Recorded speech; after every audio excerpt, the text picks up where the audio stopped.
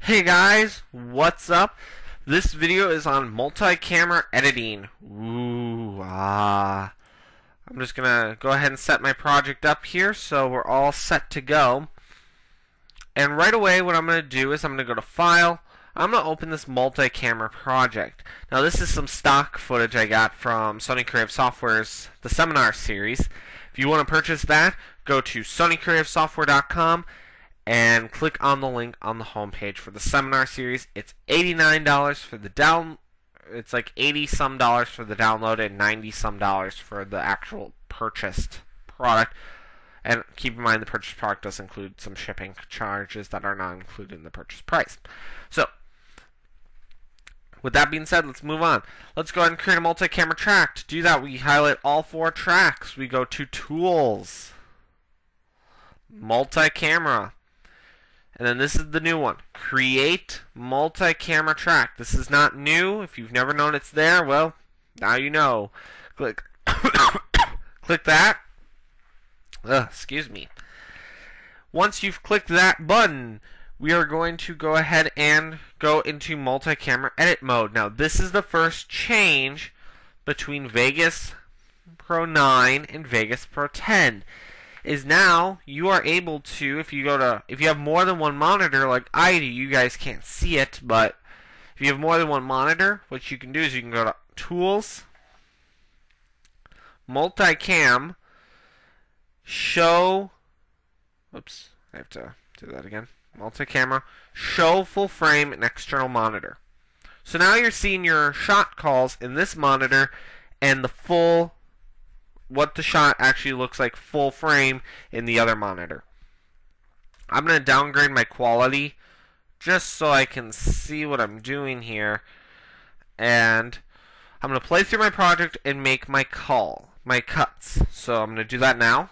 And if you want to make crossfades before I start, hold the control key. That will create crossfades instead of butt cuts. So here we go.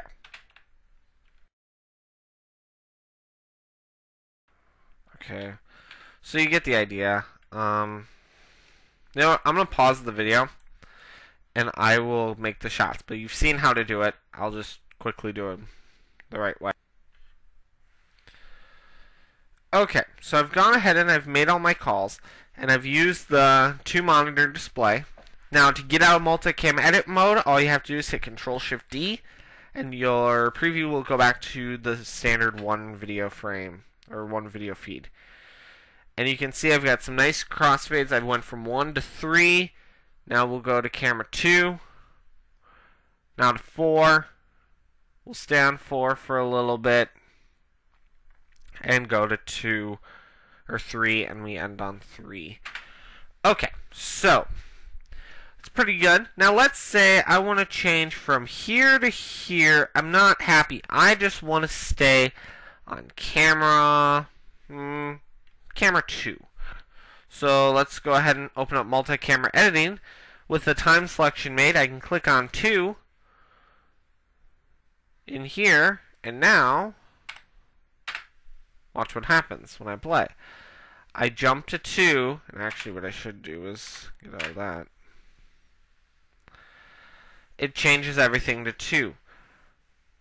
So that's just in our way. Now, if you really want to just recall the entire thing, go ahead and make another time selection, Control-Shift-D, bring it back to camera 1.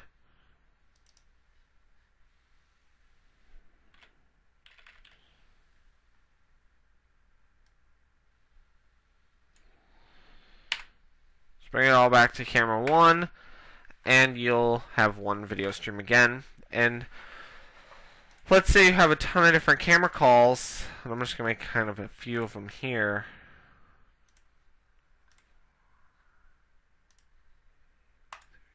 Okay, so I've made a couple different camera calls. Let's say I want to break this back up into a multiple track project again. Go to Options.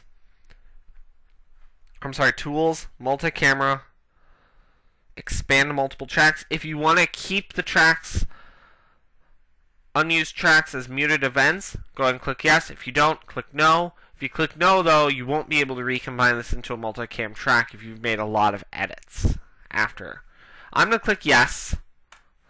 and you'll see what happens. It mutes all the events that were not used at the point of cut. It only unmutes the camera that's live at what point in time. So